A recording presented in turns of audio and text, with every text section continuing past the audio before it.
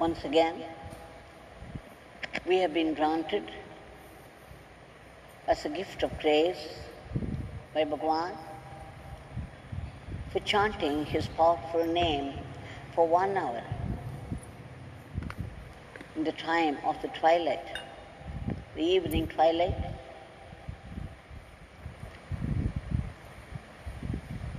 Our grateful pranams to Bhagwan again and again and again. Just think, we could have spent this time anyway. We could have got very busy with this and that. You know, there are 100 excuses for not participating in this Nama chanting. It's pure grace from Bhagwan.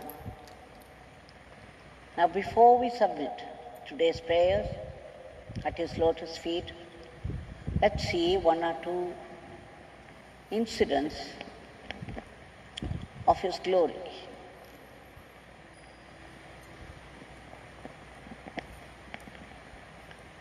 Once, Sri Perumal Raju from Krishnagiri visited Bhagwan at Sannidhi Street House.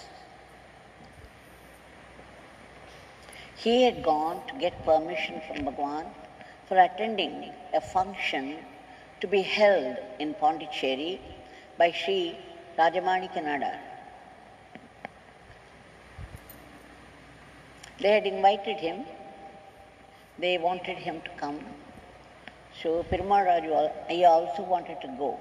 So he came to take permission, but Bhagwan said, there is no need for Perumal Raju to go there. And then Bhagwan made him sit there.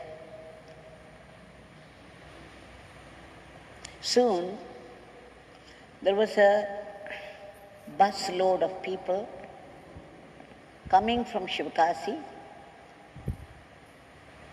and they were called in. They were on their way to Pondicherry to attend the function.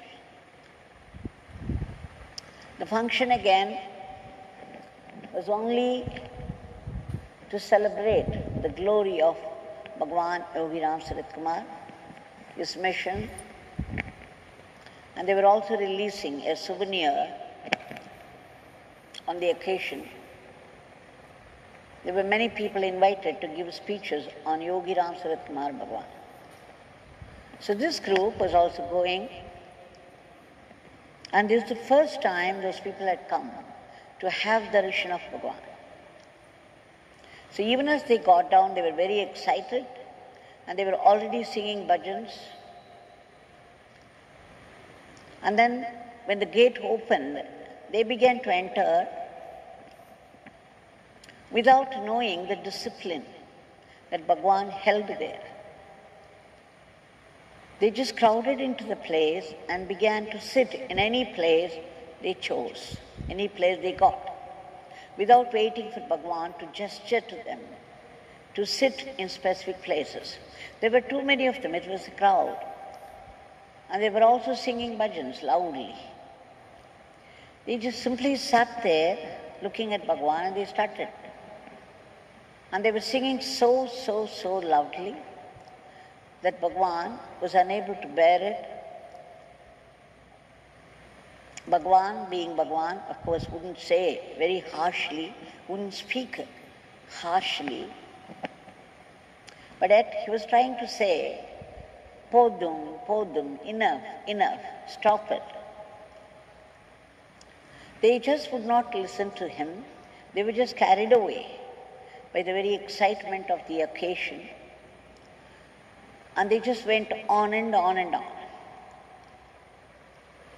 Not only because of the way they were seated themselves,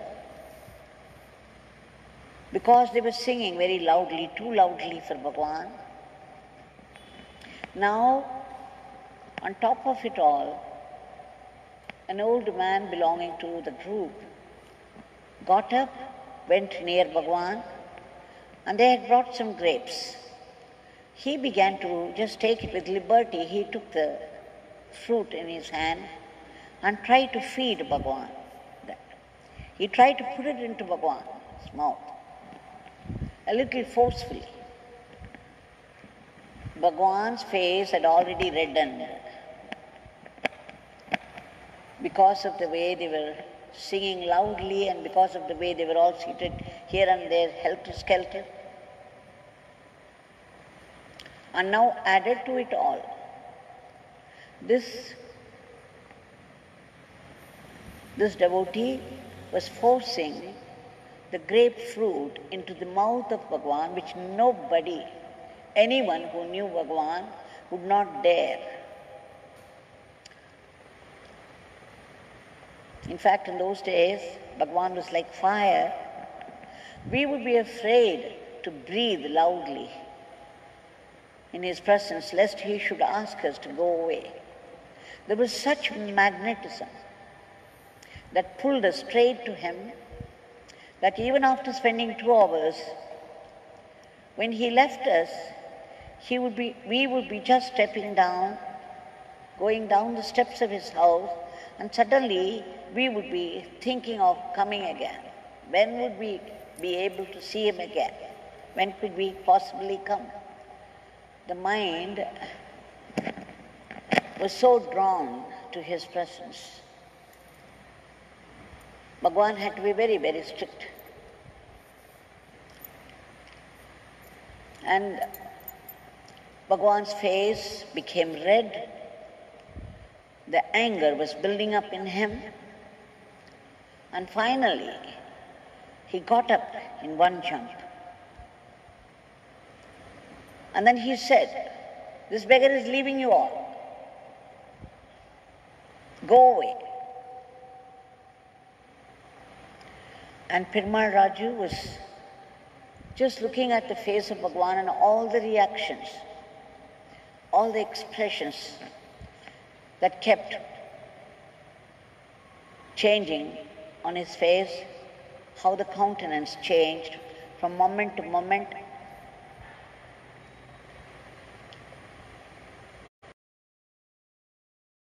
By the spirit of the occasion. And Bhagwan finally said, "Perumal Raju, what to do with these people?" And Bhagwan and Shri Perumal Raju was watching Bhagwan, also simultaneously saw the sky. When he came to seek Bhagwan's darshan, the sky was very clear. There was not a single cloud. It was clear and bright. But now, after these people entered with their bhajans and their forceful behavior, Bhagwan was reacting angrily because he had to do his father's work. It is for their greater good that he was insisting upon the discipline. Otherwise, he wouldn't be able to do his work upon them. They would be the losers. Little did they know about all these things. And then to Perumal Raju, it was very strikingly clear the way the sky reacted and the way the expression changed on the face of Bhagwan were so similar, because within minutes there were clouds in the sky and there was thunderous sound, and then the lightning,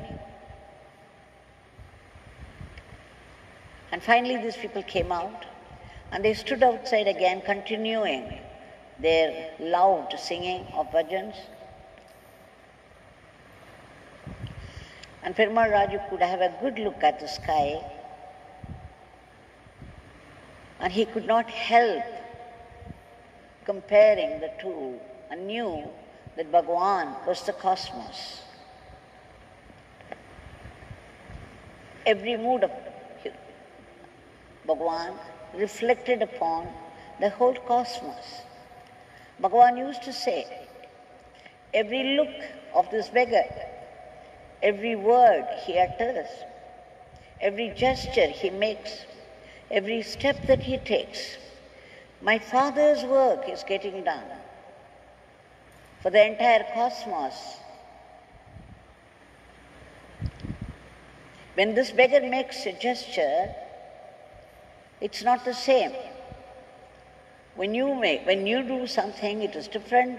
When this beggar does the same thing, it's different. It will have repercussions on the cosmic level. This is what he used to say.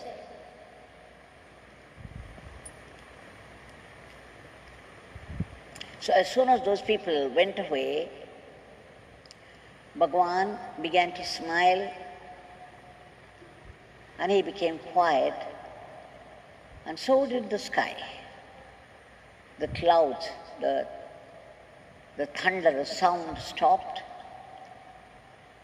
and the lightning subsided, and the sky became once again clear, and there was no strong wind blowing. That Bhagwan is a cosmic being. What more proof do we need? And I have also personally witnessed how his moods reflected upon the atmosphere. I was very happy to read what Shri Perumal Raju had written. I had experienced it quite a few times. And I remember once Bhagwan came and sat there in the morning in the veranda, and suddenly there was such light coming out of him. He looked brilliant, effulgent, such beauty, such majesty, such divinity glowing in its infinite glory. How else? Very difficult, the words fail us. It was a sight for the gods. And I witnessed, I was completely lost. And suddenly, something happened to me. And then I wondered, I had no idea, I had voiced it out. I said, Bhagwan, how beautiful you look. You look so handsome, so beautiful, so divine, so effulgent. Bhagwan smiled, his bewitching smile. And then he said, Devaki, do you think it is the beauty of this body? This body is the body of an old man. You see the beard, white beard. You see the body, this is a body of an old man. You think it's the beauty of this body? It is my Father's beauty, Devaki. It's my Father. There is no one else in this body.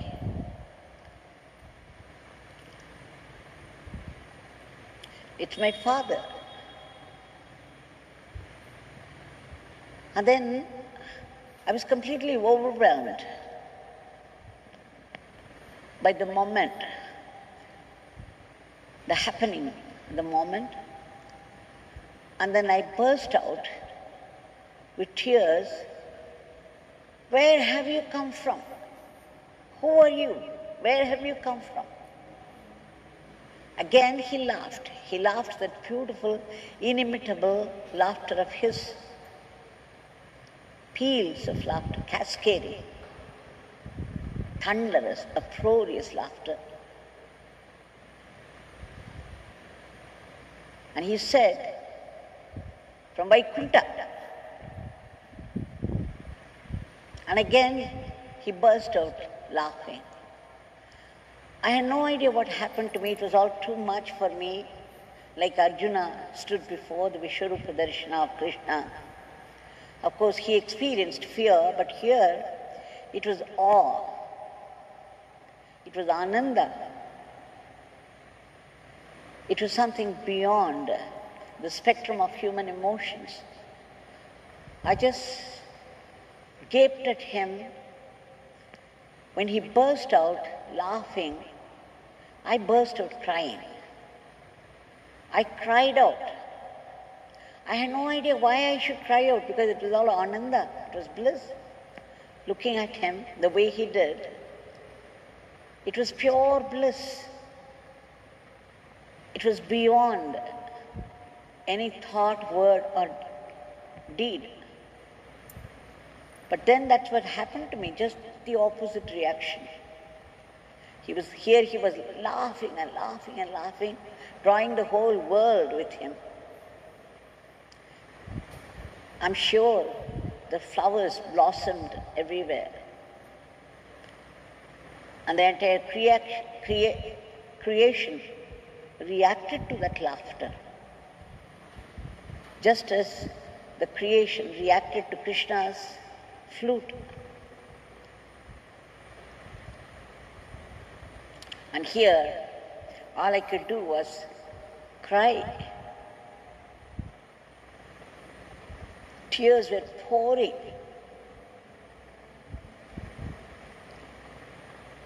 How could anybody describe this divine cosmic being? Though he had 2 eyes like ours, 2 ears, the limbs just like ours, he ate like us, he spoke like us, he slept like us. Who could describe the being that he was?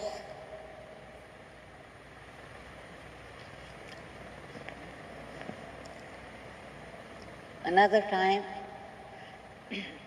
when Shri Perumal Raju had come to Sannidhi Street House, this time, the previous time he wanted to go to Pondicherry, he had come only to take permission. Bhagwan made him stay. But this time, he wanted to come and stay at least for 2 or 3 days. And here, Bhagwan was talking about death of a person. Bhagwan said some fire accident took place in Tiruvannamalai railway station. And Mr. Radhakrishnan, who was feeding him, who used to give food to Bhagwan, he died. And Bhagwan was very sad about it. And then he said, Radhakrishnan has died. Perumal Raju. What to do, Perumal Raju? He was giving food to this beggar. Now he is gone. What to do, Perumal Raju? How to take it? Shri Perumal Raju kept quiet, knowing very well he could not answer it himself, and Bhagwan was playing some leela. When these things happen, the fire accident or accident by a bike on the road, it's not a good death. People committing suicide, people who die out of accidents, people who get killed, they are called durmarana. They are not good deaths. It spells a certain trouble to the soul after it leaves the body. That's why one should never commit suicide. It is worse than living. They say that the evil spirits would be waiting for such people,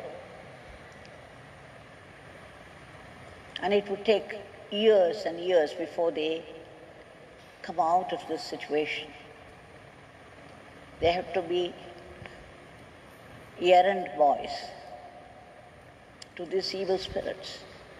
There are so many things, we would not go into it, but enough to say, because somebody had asked me, what about such deaths?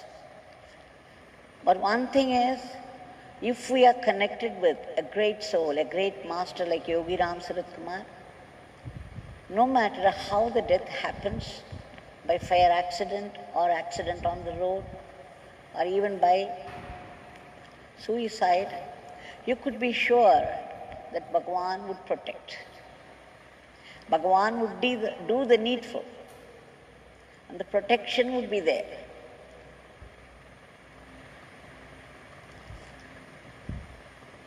Otherwise, it's very, very difficult. So we wouldn't go into it. The point is, Bhagwan was saying that somebody has died, someone very, very dear to us, a loved one. How to take it, Perumal Raju? What to do? And here Perumal Raju was wondering why he was talking about this. Anyway, but he knew that Radha Krishnan died and Bhagwan was very sad about it. And then Bhagwan kept him till about 12 o'clock in the night. And then he said, Perumal Raju, this beggar leaves you now. But Perumal Raju had come with the idea of staying with him for 2 or 3 days. But here Swami was packing him off. No, Perumal Raju, this beggar leaves you now, you have to go. So 12 o'clock he came out.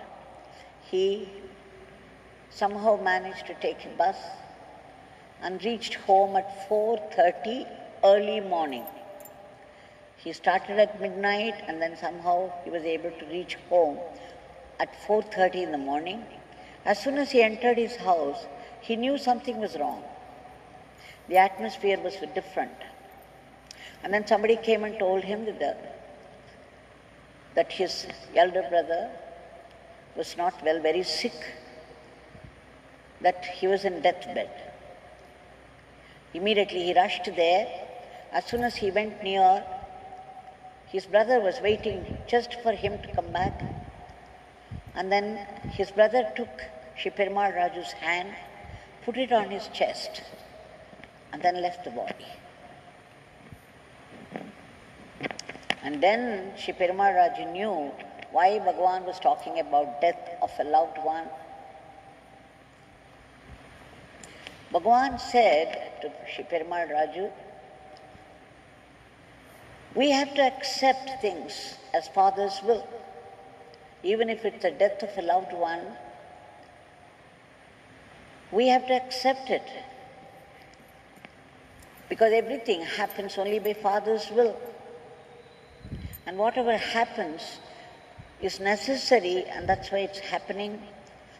And Father is perfect, and therefore whatever happens by His will is also perfect. It is perfect in another scale, not in the scale of human view.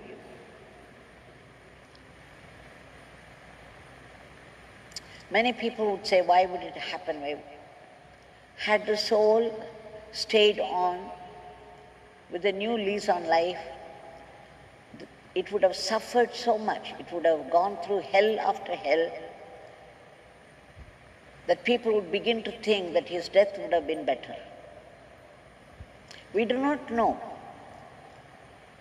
Like Bhagwan says, Father knows. It's only when the cloth tears, then you throw it away and then put on a new one. So unless the body reaches such condition, this body is made only for this, to work out our karmas. And the minute the mission of life is over, neither 1 minute earlier nor 1 minute after, it would happen exactly at the chosen time. Very rare, very, very rare are the exceptions. Raman Maharishi says, Markandeya was one exception. Adi Shankara was one exception. Very rare beings. So whatever it is, it's better to accept it as God's will and pray for those souls, because our prayers will definitely help them in their further path. Our doing Namajapa, our singing the name for their sake, doing puja for their sake, and praying for their welfare, for an easy journey further, would help instead of sitting and crying over that. And of course, There are atonements prescribed by the Shastras which could be done, which would alleviate the suffering of such souls in their further journey. But if you have taken refuge at the feet of a great master, leave it to him. He will work it out. He will take care. Now, to such power, as we saw, how his every mood reflected upon the whole creation, to such a one we shall submit our prayers today. There is nothing Bhagwan does not know, there is nothing that Bhagwan cannot do. It's only by his immediate divine intervention things could be brought under control. We seek a huge grace from Bhagwan to uproot this fear, the panic in the hearts of people, and to stop the spread of the disease immediately, to enter some vaccine so that it could kill this virulent virus instantly and totally. We seek Bhagwan's blessings to free the entire humanity from the cruel grip of this terrible virus and bring back normalcy based upon human values, dharma, in every aspect of life, everywhere. And Bhagwan, please protect all those brave soldiers who are in the field against all odds, putting up with difficult situations, fighting the disease at the very risk of their lives. Above all, give us constant remembrance of your name and the awareness that we are nothing but tools in your hand, and with this we would go about our everyday life. And that to act knowing everything happens only by God's will, and whatever happens is necessary for our spiritual growth. Jai Yogi Ramsuratkumar.